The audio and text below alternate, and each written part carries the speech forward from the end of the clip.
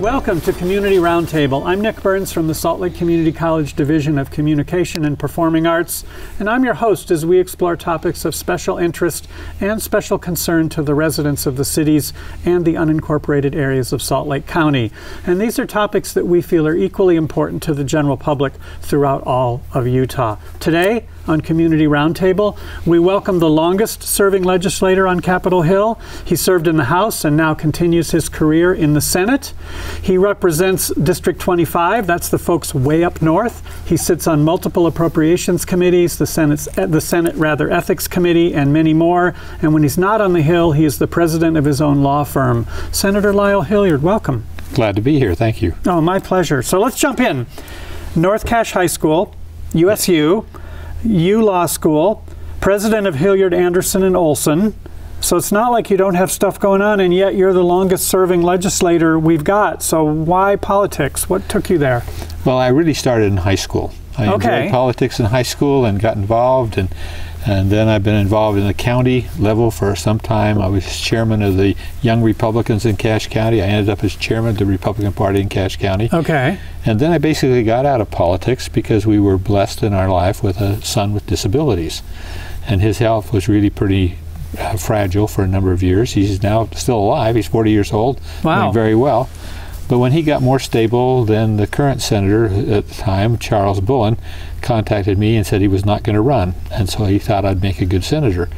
So as I got ready to file, he called me the night before and said he'd decided to run again. So I said, I'm not going to run against you.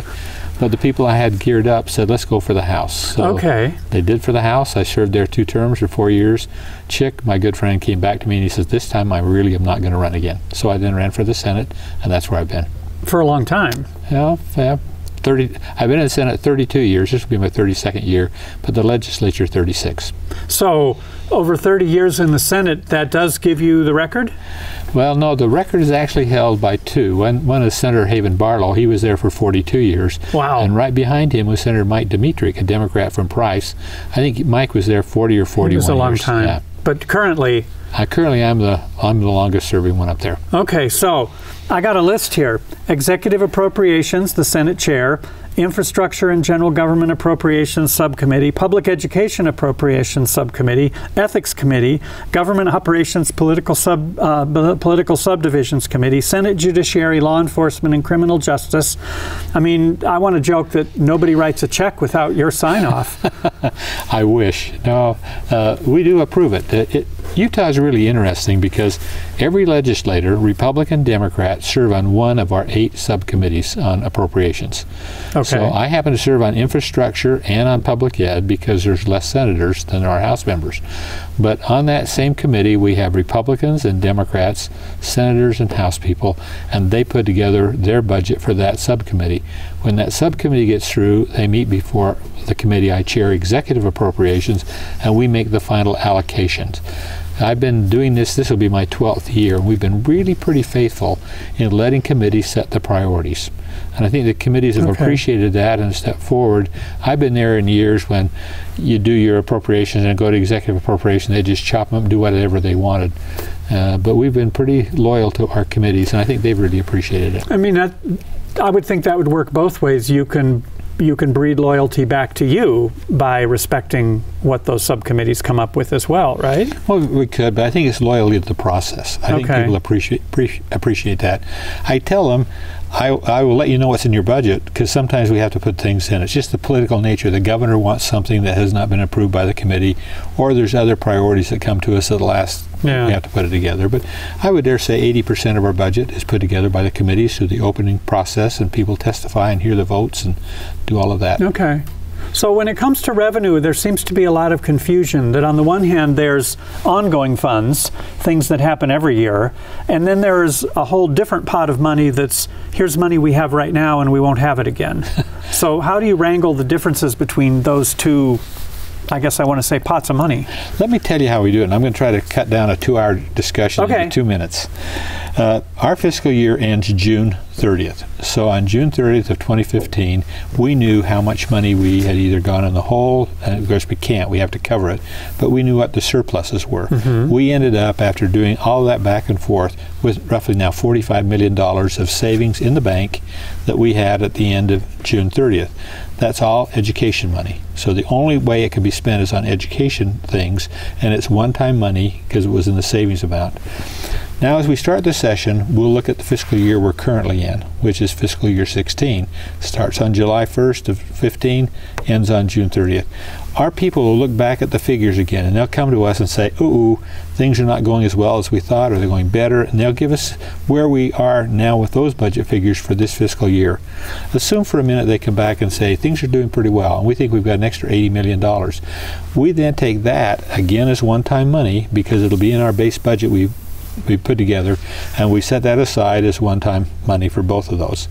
Then our same fiscal analyst people look at what they think the revenue is going to be for the next 18 months. Okay. From July 1st through June 30th of 2017. Okay. And they come back to us and say, we think income tax will increase this, sales tax this, or decrease whatever it is, and they give us figures. Another unique thing about Utah is the governor does his budget figures, we do our budget figures, and we come together and have consensus figures. So on December the 7th of this year, you'll hear a consensus figure given, and it'll be the one-time money I've talked about and the ongoing money. So when we meet at the end of January, we know what we have to work with. Then, about the middle of February, near the end of February, we have that all updated, because all the income tax you collect for Christmas goes through to the end of December, but is paid by the end of January. You pay it 1 month late. So we'll have that figures in, and that's our final figures. Then that's what you can budget from. Yeah. So that, I mean, that's confusing to some people, though, I think, that one-time money isn't something you can spend more than once. Yeah. Well, you know, it's interesting because we may have, say, for example, $200 million of ongoing and $300 million of one-time, and I'll pick up the paper and they'll say, oh, they've got $500 million. And I say, well, the $200 million is what I really, that's what I really can build a budget on. Secondly, Utah by Constitution requires all income tax money to be spent on public and higher education. So like this surplus we have now of $45 million, that's education money. We can only spend it on education matters. I know I saw an email or a tweet the other day that said, oh, we ought to spend on Medicaid. Can't. Right. General fund is our lifeblood for state government. And if it's one-time money, you can't hire teachers with it, because that would be ongoing. You could, build a school, buy iPads, I mean, I don't know what, books, right? But something that you can only spend once. So again, to me, that gets confusing for some people. What typically happens with that kind of money is we use it in higher education. Oh, good. So your buildings are built here, usually from that one-time money, and it avoids bonding. Okay. So, very good. You mentioned public education, these executive appropriations, there's infrastructure, all the roads and things we talk about. I wonder, when you hear from constituents, you know, not only up north in your neck of the woods, but from around the states, what generates the most buzz? I mean, what do people tend to care the most about? Well, it's really interesting because a lot of people haven't made the connection that the only way I get money to spend is if I take it away from somebody. I have to raise taxes, I have to take it from another agency. So quite often people will talk to me about giving them more money, but never willing to increase the taxes. I saw a great quote from the House when they decided not to expand Medicaid. It said basically, everybody wants to expand Medicaid, but nobody wants to pay for it. And that's the disconnect that I have to connect as I visit with people, to say I have a limited, this is what I have. Now the only way I can get any more is take it away from somebody, or either taxes or from some other agency. Well, and I can imagine nobody really wants to give anything up, right? I have not met one agent yet who's come forward and said, oh, we've got too much money. We've got go ahead and do something else with this. We're going to take a quick break. When we come back, I want to talk a little bit more about the changes you've seen in the Senate over your years there. And speaking of Medicaid, we're going to have to get into that at some point. So I'll ask you about that. We'll be back on Community Roundtable talking with Senator Lyle Hillyard. Keep it tuned. We'll be right back. We are back on Community Roundtable. Thank you for joining us, talking with Senator Lyle Hillyard. So we left off talking about how revenue works, how appropriations work, and you've been around long enough, I'm guessing there's a whole lot more zeros on the budgets these days? I love to tell this story. I was in leadership of the House when Norm Bangerter was a speaker. Governor Matheson was the governor, and I listened to him arguing back and forth because Governor Matheson did not want to be the first governor with a $1 billion budget. So we worked out some of the funding things so that we still got it funded, but it did not show as a $1 billion budget. I've been up there years when we've had $1.6 billion of new revenue. Yeah. We're at $15 billion now. So that was in '83 to now. But I mean, the Salt Palace, the Olympics, immigration, the influx and the growth of the population. We're talking about a lot of changes. And I wonder, what have you seen in the Senate? I mean, there's so much discussion nationally about sort of the ill will and the rancor and the rigidity of politicians. What do you see changed here in Utah? Let me tell you, I can't speak for the House because I'm not over there enough, but in the Senate, there is no rancor. I take some pride in the fact that I've done the budget now for 11 years and it's passed unanimously in the Senate. The Democrats and Republicans have voted together, and I think it's part of the program that we have that everybody's involved in it. Everyone knows that. The problem with that is they become advocates. So if you're on the higher ed committee, you come to me and say, well, higher ed needs more money. And I say, well, what about, I know higher ed needs more money. But so we don't have the rancor. We don't have the feelings in the Senate. House, I don't think is bad if they have any, but we get along really pretty well. I think there's two things that have changed most dramatically to me. Number one is the growth of the lobbying industry. When I was up there 36 years ago, there were very few contract lobbyists. There were lobbyists, for example, for the University of Utah. There's a lobbyist from Utah Power and Light, and they're very helpful because as a legislator in 45 days, there's no way you can know everything you need to know. So the lobbyists are very helpful. Now there are so many lobbyists up there that some are former legislators, other people involved. That really, I wish that at some point we could say, whoa. We need 10 or 15, but we don't need the large number. So 10 is enough. What would you do? What would you do about that in terms of an electoral process and getting people well informed? Anything could be done? I don't think there really is anything you can really do on it because, number one, our agendas are much more compact. There's so much going on, and so much money relying on it that people now have their own lobbyists who are up there working in there. It's interesting. I feel like I can talk to lobbyists. I feel very comfortable, but if I tell them no, I tell them no.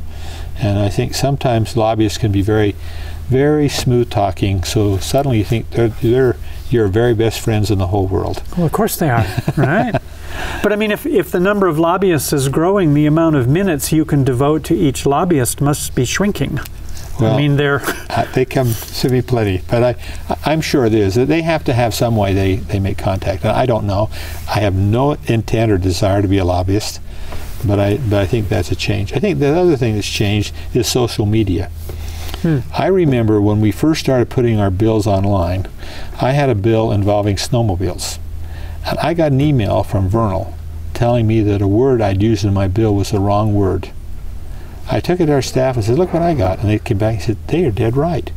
So I changed the bill. I got an email from them the next day saying thank you.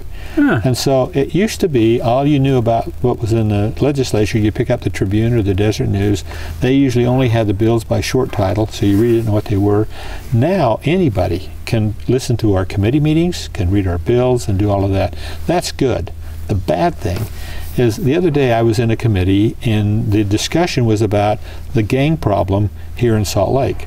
I can't even remember what comment I made. I just asked a question. Then I started Twitter. Somebody in that meeting was tweeting that I hated Hispanics. I said, what? I turned to my good friend Gene Davis, who's the minority leader in the Senate, and I said, Gene, did I say anything of this? He says, no. So you get that kind of social media going on, and there's no way you can respond to it. It's just out there. And I think that's what we have to be careful. I know the Herald Journal the other day indicated they were not going to print so much of their stuff anonymously because people with anonymous comments are just saying terrible things. There's plenty of trolling, plenty of trolls going on. So you don't want to have your own Twitter feed and keep up on your own? I have a Twitter account and I do all of that, but I don't think you find anything there that'd be embarrassing to anybody. So one thing that struck me looking over your legislative career was you won an award from the American Cancer Society Legislator of the Year. I suspect you don't smoke, or maybe you quit. So what'd you win that for? Well, they came to us with a funding It was from the tobacco tax, and we were changing, and they needed some money from the tobacco tax to go directly to their research.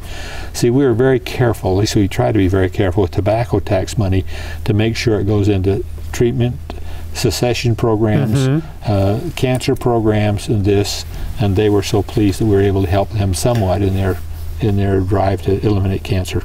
That's part of the settlement, right, with the tobacco companies. All the states got some money. Okay, well, congratulations. Well, I can think of plenty of worse awards that many politicians have won. Speaking of change over the last decades, the relationship between Utah and the federal government seems very different than 30 years ago, 20 years ago. Yes? No? Maybe? You're absolutely right. And I think part of it, I go to a number of national meetings because of my experience. And I find what we have here in Utah is pretty general in every state. I think there's really a frustration that people are doing things back in Washington without our input, without our suggestion. I was working on a bill. I'm a commissioner for uniform laws. We were doing a uniform law to allow overseas voters to vote in elections. And we, I think, had it worked out that with states. Suddenly, I think Senator Schumer put it in an appropriations bill that came through Utah, and it didn't fit us at all. We've had to really make some adjustments. And for example, when we have our caucus meetings, when we have our primaries, all of that maybe fit well on a broad screen, but it didn't work well with Utah. So we really had to make some adjustments to make that work. That's the frustration, is that Washington seems to be acting without really seeing what the real impact on the ground is. And that's where state legislators, I think, have a better tie. Too big a gap? Too big a distance? Yeah. Even with our elected folks there? Even with ours. We invite them. They usually come and speak. All of them do. And the question always is, why don't you just leave us alone? You know, well, I mean, we always take the money. Yeah. I mean, we've only got 4 people in the House in Washington, D.C., as opposed to, say, a California or a Texas, who is, between those 2 states, probably 20% of the House. Yeah. So I guess I'll ask this. The whole federal lands issue, right? Give us back our lands, all of that. Do you see anything ever going anywhere? Well, I hope so. Now, let me say it this way, I hope so.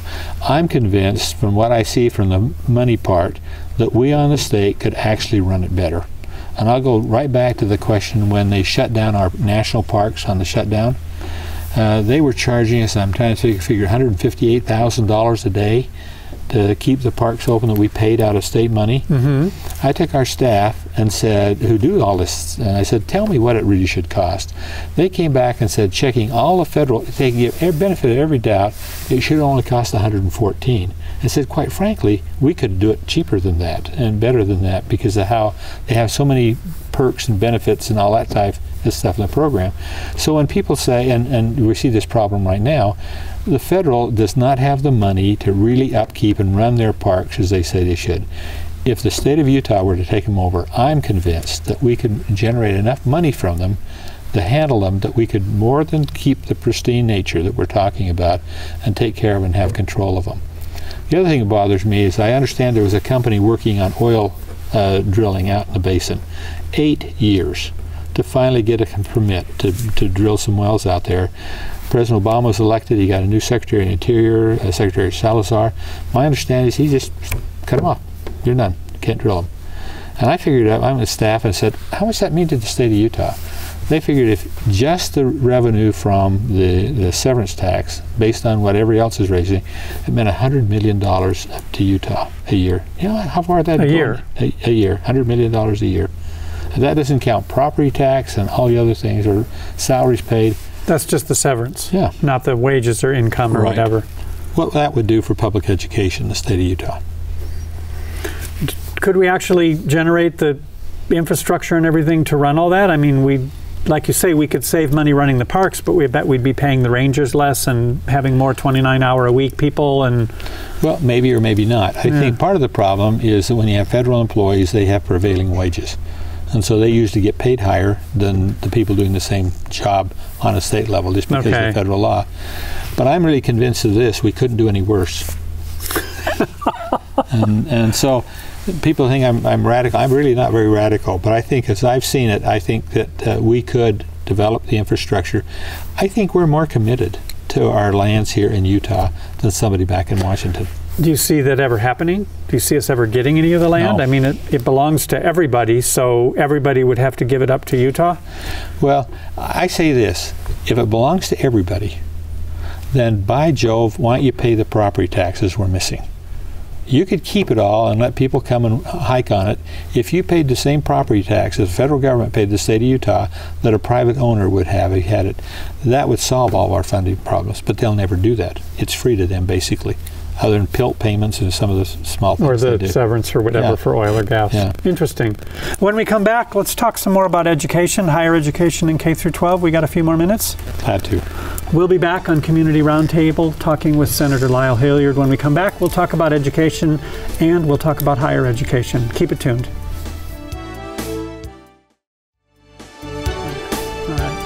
We are back on Community Roundtable talking with Senator Lyle Hillyard. When we left off talking about education or wanting to get into education, you know, the Envision Utah survey, the 60,000 people, and again, self-selected group and whatnot, and without quibbling over the parameters of the survey itself, but clearly widespread support for increased school funding.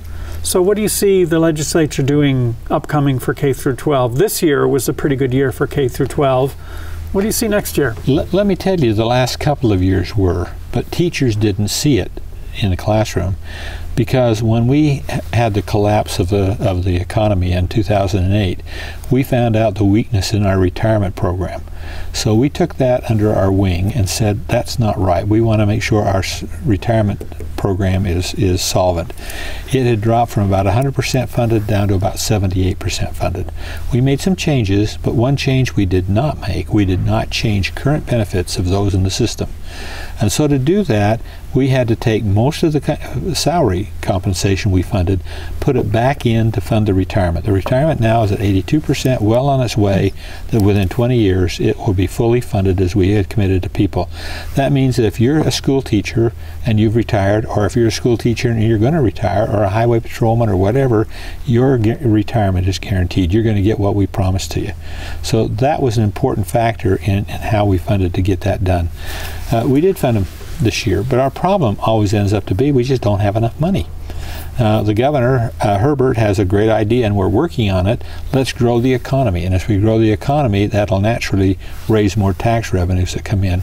So that's really kind of the overall issue we go to. Do you think that's working? Because it seems like the number of kids grows quicker than the economy. First thing we fund every year is the growth in the students. So, for example, this year they haven't got the figure yet. They'll have it really very soon.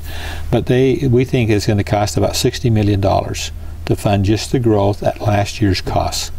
So that's the first thing we'll take out of the budget, is the $60 million to fund that growth. So we fund the growth every year.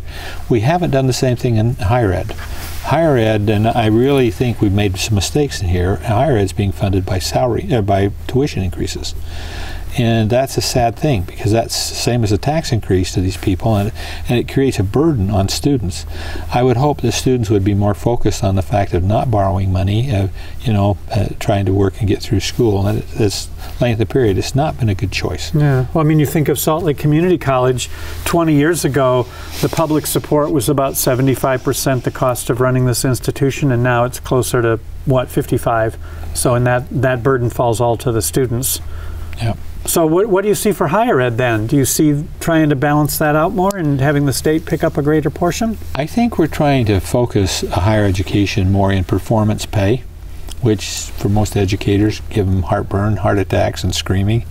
But I think we need to look at the teachers who are really producing and getting kids out of higher education, the core classes, and that will mean there'll be a differentiation in pay. It's going to be a headache for presidents to administer it.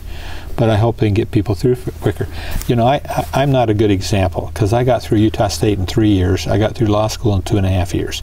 So I have a degree from Utah State, a degree from University of Utah, in what normally would take 7 years, and I did it in 5.5 years. Mm-hmm. And no debt. Well, most of our students here take 6 years or more for a community college degree, because they're working, because they have families.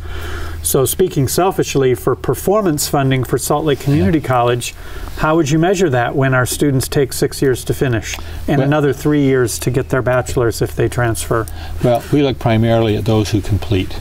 their schools. Kids who come and just take classes and drop out, that's what we really need to clean up on. They either need to come and complete or decide before they're coming what they're really going to do. Too many kids come, I don't know what I'm going to do. I guess I'll go to school for a quarter or two. And that's so terrible? If we're paying for it, that's part of the issue, it's part of the cost. Well, it still makes them better citizens, you could say. It might not get them a job, but it'll make them more informed citizens. Could do. Might make them better voters.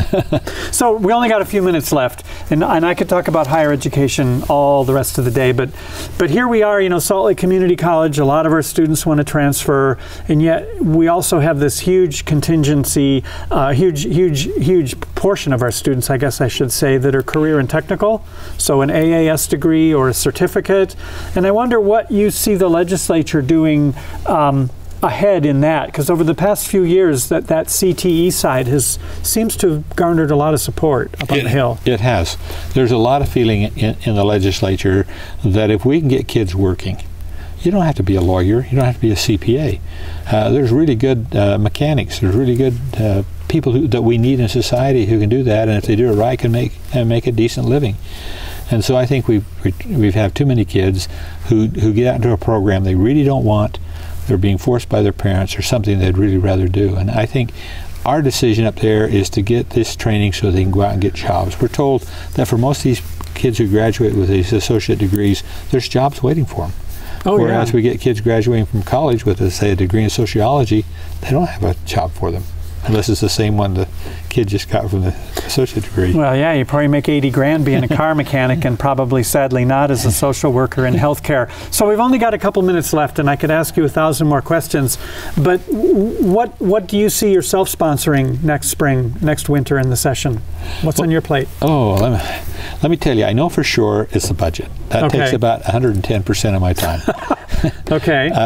But I'm also, I've been involved in a study group with the courts about how to get people out of jail quicker who have not been convicted of a crime. I heard a statistic that 62% of our people in jail in America have not been convicted of a crime. They're persons who've been arrested and taken in. They can't post the high bond. Can't post bail, yeah. Can't get out. And so we're working on a program that would have a better risk assessment so that these people can get out and go working. Because if you're in jail very long, you lose your job, lose your family, and even though you may be found not guilty, you paid a price. It's too late. So the courts have really picked up this agenda, and I'm glad to work with them on that. That seems a very bipartisan issue, too, these days, nationally and locally. So last minute, any predictions for president for the Senate race in Utah? Anyone go out on a limb? What for the United States president? Yeah. Boy, I don't know. I really don't know. I like Marco Rubio. I like. Interesting. I like. I'm trying to remember. Got so There's many names. Many of them. Yeah, it's hard. Well, Rubio, interesting. A fan of Trump or not? I like what Trump has said, but I think it's not well thought through. That's what I think. Sometimes when you say things, you have to be careful of the going to happen. I've forgotten Ben Carson. Okay. For yourself in the Senate, Governor Hillyard, any of that? No. You're happy in the Senate? I'm happy in the Senate. You seem to have a fairly powerful chair there. Well, I've worked hard to get it. And I think you have to do it on being fair to everyone. I think the Democrats and the other Republicans would say I've been fair. Great. Going to have to leave it there. Thank you. Senator Lyle Hillyard joined us today on Community Roundtable, and thank you for being with us as well. If you have a comment, maybe you have a question, maybe you have an idea for a future show, get in touch. Roundtable at SLCCTV.com. And don't forget, you can watch all our episodes archived online at SLCCTV.com. I'm Nick Burns, and hey, keep it tuned. SLCC TV.